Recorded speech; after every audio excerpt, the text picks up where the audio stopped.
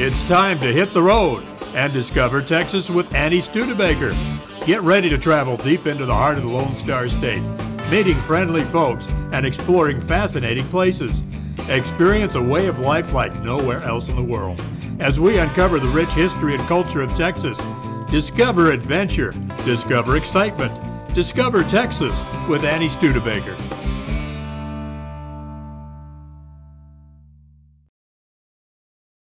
Today we will see the beauty of blown glass that is found in San Marcos. We will visit with Tim DeYoung, owner and head gaffer of Wimberley Glassworks. In this episode, we will see glass blowing demonstrations that show the process of crafting molten glass into exceptional art, such as vases, platters, sculptures, and more. Every piece that is created by Tim and his team is unique with brilliant colors and amazing shapes. Last but not least, I will participate in a class that allows me to experience the thrill of coloring, shaping, and creating a beautiful glass flower.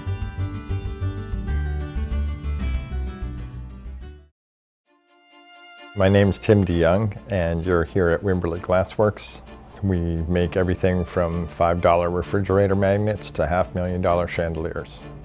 I learned to blow glass in art school, every parent's nightmare. It began probably way before I went to art school. After high school, I told my father I didn't want to go to college. Being that he was the first one in his family to go to college, he wasn't really happy with that. So he gave me a tough love lesson. He gave me $300 and a one-way ticket to Seattle. We lived in New Jersey. He told me to work my way home. If I didn't want to go to college after that, we would talk. It took 4.5 months to get home. I lived under the Congress Avenue Bridge for 6 weeks, and I still pick up change walking across the AGP parking lot. I just cannot let it sit there. I was so poor, and I worked the worst jobs. So when I got home, he was like, "So, do you want to go to college?" I'm like, "Oh yeah, definitely." And where did I go? I said I wanted to go to art school. He started to get upset. I went, "Excuse me, I kept up my end of the bargain. You have to keep up yours." So I went to art school. To this day, I am the only one in the family that does what I went to school for. So that trip and that experience turned me into a risk taker because I had nothing to lose. I had already been at rock bottom, you know, so it didn't scare me to be at rock bottom because I knew how to get out, you know. So when I started the company, I did $2,000 gross my first year. A lot of people would have closed the doors, walked away, and, you know, never looked back. For me, it was like, "Eh, so this isn't working, so what else can I do?" So I closed the shop during the week, went up to Austin and fixed houses and blew glass on the weekends. I did that for 2 years. On the third year, a friend of mine came in and helped me for free for a year, and the shop took off. And it's never gone backward. By being at rock bottom, you develop the desire to learn from everything and everyone. And that's really shaped the glass studio. The reason why we have work in here that can hold its own with anything in the world is we design as a group. When I hire people, I always hire people that are better than me in different areas. I would say that one of my greatest strengths as a business person is that I know where I'm weak. I recognize where I'm weak. I hire people that are better than me in those areas. That way the whole studio grows. Glass blowing wise, I always try to hire people that have more skills than me in different areas. That way they can come here, I learn from them, they learn from me, the whole studio grows. So I started the glass company in Wimberley 25 years ago. I started in 1992. When I outgrew the facility, this was the only property that was available on Ranch Road 12. So I bought it. It was remarkably affordable. I couldn't believe how affordable it was. And we soon after built this building, and here we are. We have a gallery where we make you know, functional glass work, and we make a tremendous amount of lighting. Lighting is really what we're known for. And then we also have another half of the company where we do high-end corporate office building installations. They're all over the country. Here at Wimberley Glassworks, we're open to the public right now. We offer classes. We offer end-to-end demonstrations, one after the other, every day but Monday. Monday we melt, and you know, you're welcome to come on in and check it out. Now, my favorite pieces to make are the corporate installations, because I always have to think outside the box. I always have to, we can't repeat anything. You know, our clients are like, you know, if we're going to have hand-blown glass, we want it to be unique. We don't want the same thing that everyone else has. You know, I have one client that says, I don't want a Chihuly. If I wanted a Chihuly, I would buy a Chihuly. I want something different. You know, so every time we work for them, it's like, okay, we have this building, this is the theme. What are you going to come up with that's new? It's a challenge, trust me. Don't go away. We will soon add more color to your day.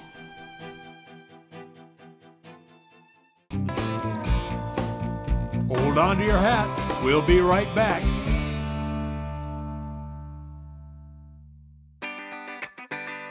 To start out with, I'm going to make sure the pipes are hot. They need to be cherry red. Cherry red's right around 1500 degrees. So this is the color of clear glass at 2110 degrees. At this temperature, glass moves like honey. If I stop turning the pipe, it's going to drip off the end like honey would off a spoon. So the first thing I'm going to do is cool and shape the glass using the Marver table. The Marver table is the fastest way to cool and shape the glass. You can think of the steel on the steel table as stealing heat out of the glass. Okay, so it's still solid at this point, so I need to put a bubble in here. The heat at the end of the pipe expands the air.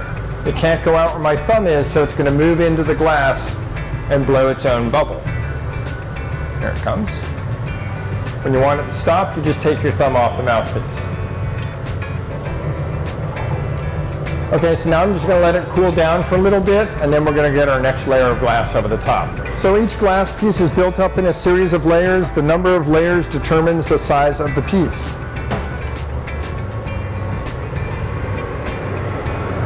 Now in this layer, I'm going to roll it over a pile of crushed up colored glass. This is a cranberry color.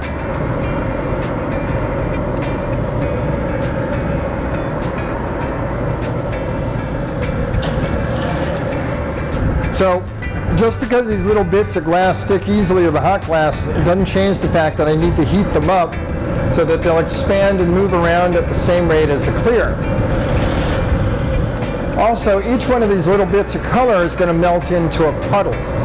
If I want the entire layer to look like it's this color, I'm going to need about 3 or 4 layers of puddles to overlap to get that to happen.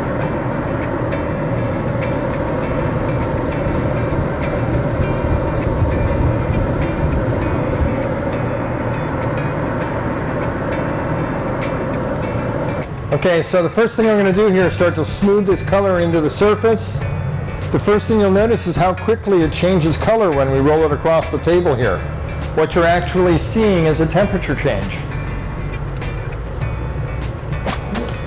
Now there's no check valve in the pipe. There's nothing to prevent the air from getting pushed out of the bubble. Okay? So what we do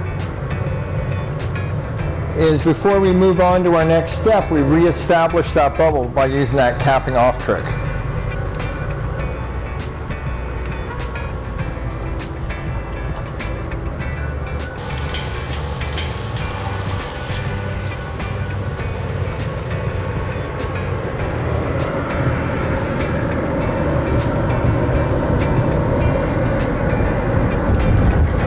So we use white on that piece here as a divider color. We add cranberry on the inside, we're going to put that real intense green on the outside. So if we don't put the white in there, it looks like mud. It's like taking a cranberry transparency and a green transparency and putting it over the top of each other. It just looks muddy. So to get the colors to pop and look really pretty, we put white between the two.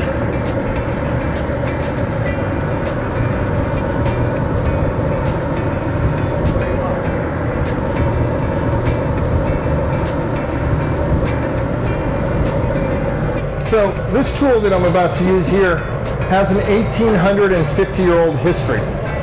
It's called a wood block. Wood blocks were invented by the Romans. They're made from apple, pear, or cherry wood only. The reason for this is when you burn this wood, it develops hairline cracks. When you soak it in water, the cracks hold a tremendous amount of water in them. When the glass rides through the form, it boils the water, creates steam, and the steam shapes the glass. So what you saw coming off the tool was not smoke, it's steam.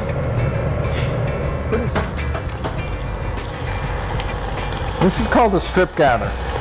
I just want a thin film of glass over the top. I don't really want a whole lot of glass on here because it's a 4 gather piece and I really don't want, or a 5 gather piece, and I don't want the thing to become too huge. Now the one thing you're going to notice, you're going to see this really pretty green on the table here, but after I heat it up, it's going to look like a, you know, olive in a martini. It's going to have that weird little olive color. The entire time I work with it, it's going to look like that. Okay. All colors undergo what's called the red shift. They shift towards red because they're hot. So this nice bright green will end up looking like an olive. Whites look creamy. Yellows look orange. Oranges look red. Reds look brown. We got this really cool color once, Ferrari red. I swear to you, it looks just like a Ferrari when it's cool. But we made this nice piece when we first got it. And it was like, we put it in the annealing oven and it was like, God, I can't believe we spent 180 bucks on this color and it looks like something went wrong in the septic tank. So, next day it looked like a red Ferrari. Okay, so I'm all done getting the color on, the frit color. Amanda here has picked up you pick up blue? Picked up a chunk of a color called silver blue. It's a cobalt blue with a lot of silver nitrate in it. And we're going to apply it to this bubble in a vertical fashion. These are our bamboo stalks. So now I'm getting ready for our bamboo stalks. I'm just going to do a little shaping using this tool. This is just 6 sheets of wet newspaper.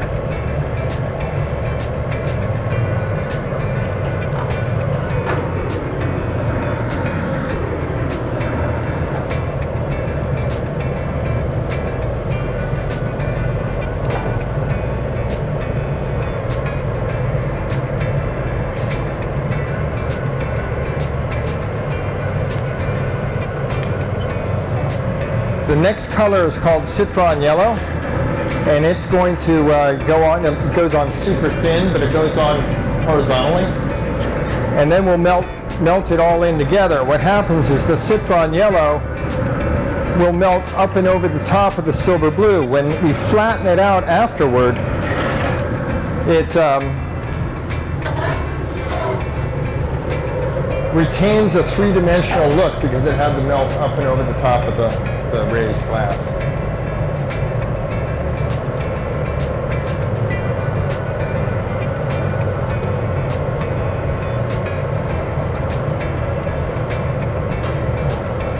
Yeah, that'll be fine. Much better heat this time, by the way, I think.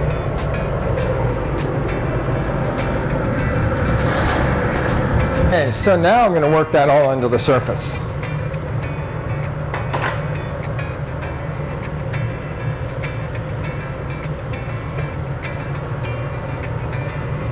So now I've kind of got that flattened out. I'm going to use the wood block again, only this time it's a little bit less for shaping and more to enhance the metal-to-metal chemical reaction that occurs in this piece. As the wood block starts to burn a little bit, it creates what's called a reduction environment.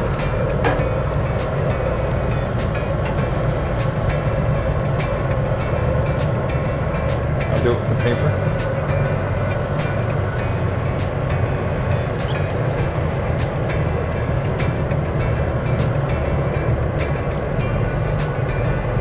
So when I create this reduction environment, I actually am pulling the silver and the silver blue to the surface.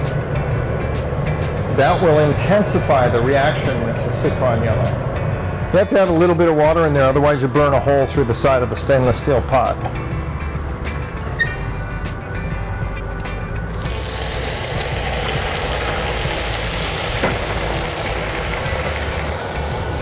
A cubic foot of glass is 177 pounds. So, for every gather, then the weight does increase, but the real problem comes that you have a really bad spot on the fulcrum with glass blowing. For every 8 to 10 inches away from your front hand, the end of the glass piece is, the weight feels like it's double. So it's only probably 7 pounds of glass, but it feels like 20. So in an effort to hold it closer, I'm going to have to cool the pipe down.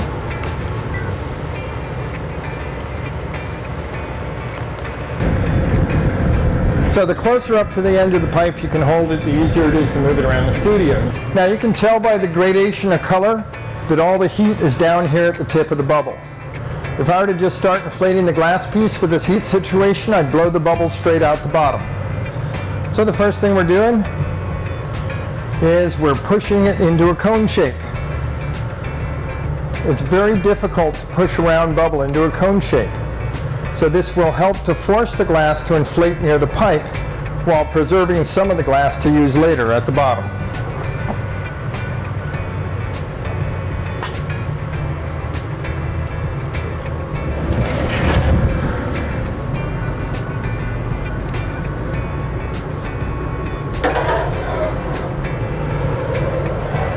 Now I take that pad of wet newspaper, blow, squeeze the tip of the bubble and push towards the blowpipe, thus forcing the glass to inflate right off the end of the pipe. Stop. Right there.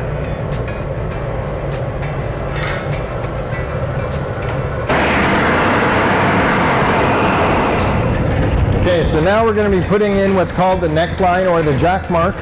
This line defines where the lip of the piece is going to be, as well as where the piece is going to break off the blowpipe. If the line is not well defined, you can break the glass piece trying to get it off the pipe later on.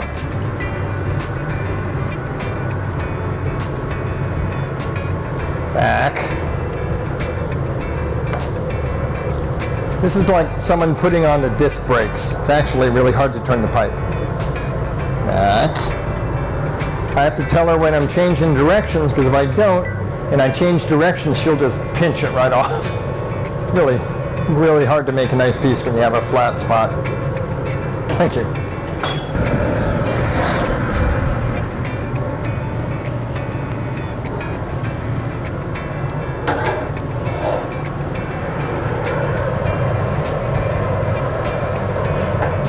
Hello?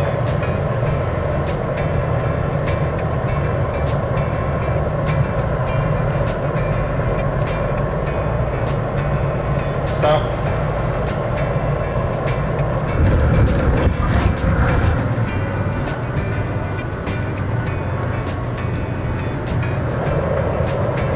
Hello?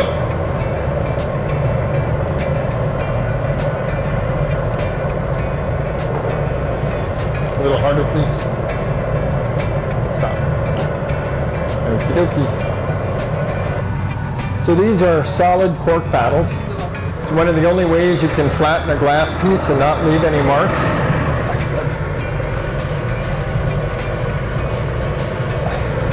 Now I'm just heating up the very tip because it's the only place I want to move right now.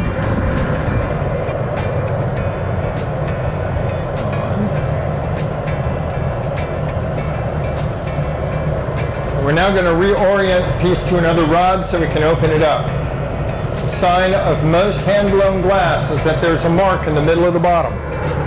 That mark is called the punty mark, P-U-N-T-Y, and the next step will show you how that mark gets there. It helps if you make a little noise when you stick around there. A few drops of water along this line are going to start hairline cracks. Those cracks will travel through the jack mark with a little tap, breaking the piece free from the blowpipe. So right now I've got one last chance to center the glass piece on the new rod, and that's right now. While the bottom connection is still super hot, thank you, I can roll the piece down the bench. I'm looking for a high spot, which is really hard to see when on flattened piece. I can lift up on the nodes and it would sag back on center. So this is traditionally the longest reheat. We're taking what was the coolest part of the piece, the area closest to the blowpipe, and we're now making it the hottest part.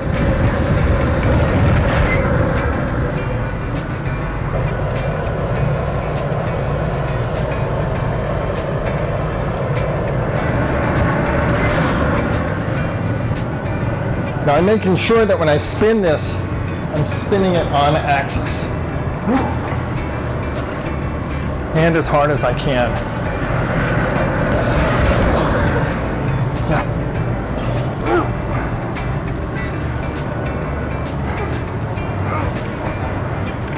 It's really good for the rotator cuff.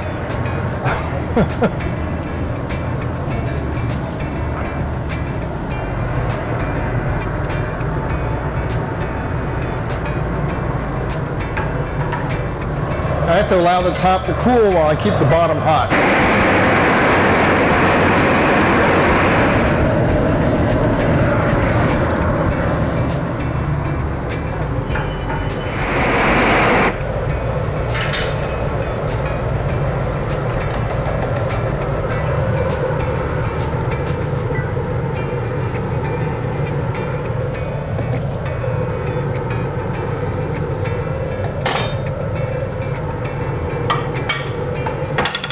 Okay, so the last place the piece goes is into this oven here. The oven is called the annealing oven. Annealing is a big word for slow cooling. If you don't slowly cool the glass pieces down when you're done with them, they're going to break. So everything we make today goes in there. You can't touch it again until tomorrow morning. Hold on to your hat. We'll be right back.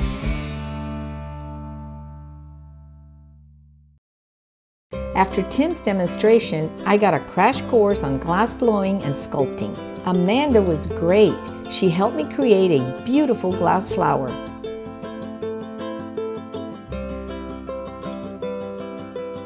This course was well structured and lots of fun.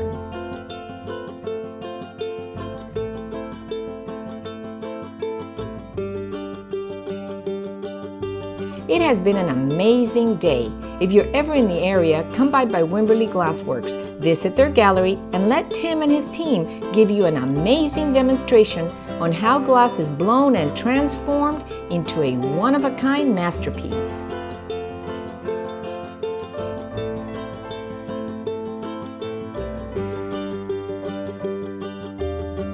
This is Annie Studebaker. Let's discover Texas together.